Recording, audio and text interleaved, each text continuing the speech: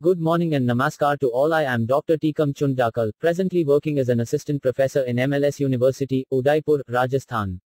I am presenting a solution for COVID-19 treatment through nebulizer and inhaler-based EDTA Chelation therapy.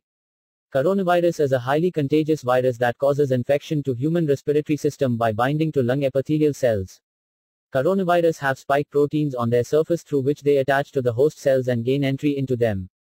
The infectivity of 2019 novel coronavirus is unimaginably higher than all previous known coronaviruses, and the reasons are largely unknown till today. I compared the protein sequence of spike protein from previous SARS coronavirus 1 of year 2002 and recent 2019 novel coronavirus. And I found that the spike proteins of novel coronavirus have an important motif, called as RGD motif, in their receptor binding domain. And this RGD motif is not present in previous SARS coronavirus 1. This RGD motif was originally found in fibronectin and is well known for its role cell attachment and cell adhesion using divalent ions such as calcium and magnesium. A number of human proteins show interaction with these RGD motifs. One such group of proteins are integrins that show high affinity with these RGD motifs. I checked the expression of integrins in lung cells and found that expression of some integrins such as ITGAA, ITGAX and some others is very high. This indicated and suggested that integrins may have role in virus attachment with host cells.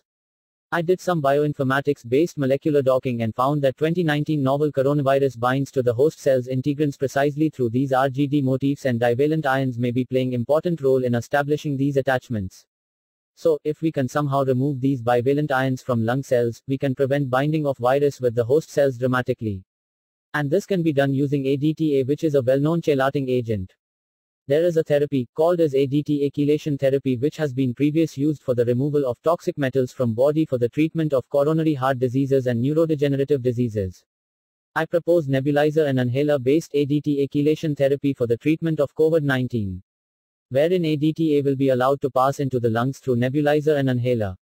And EDTA will chelate these divalent ions in the lung cells, making them unavailable for RGD-mediated virus attachment with the host cells.